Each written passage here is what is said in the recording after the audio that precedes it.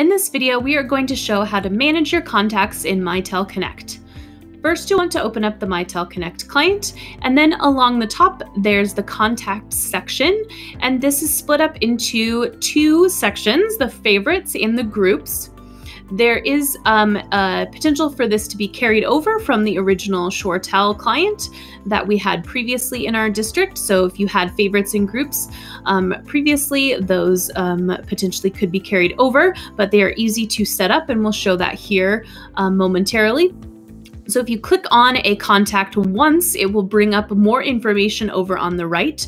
It will show you a call log and voicemail log that you've had with that contact, and some added information if they have that in their contact. You can also call them directly by clicking on the green call button, or just by double clicking on their contact. Then under groups, you can organize your contacts into groups, which can be helpful if you are contacting groups together for conference calls, or you want to send group voicemails. You can drag and drop and move these groups around like I'm doing here, just by grabbing them and moving them up.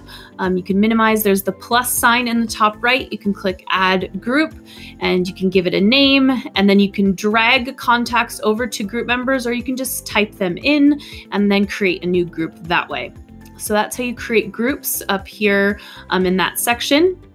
And then for favorites, all you have to do is go to the general contacts or type them in, and then click the star next to their name. So here we have all of the contacts in our district. You can scroll through, or you can start typing in the name.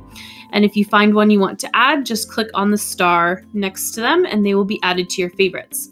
So you can scroll through, find them, or you can start typing in their contact name and then click the star and then they'll be added to your favorites. So you can see that here. If you want to remove someone from your favorites, all you have to do is uncheck that star and they'll be removed from your contact list under favorites. So you can see that here.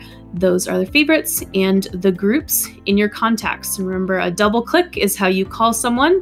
A single click will bring up extra information, so you want to be careful when you are clicking in your contacts not to accidentally call someone if you don't mean to. So a single click brings up the extra information, and a double click will call them. So you'll notice that here we have a contact that shows they're available, but they're on the phone. So, or if they're in a meeting or anything like that, you can click on them once and then click those three dots and choose alert when available.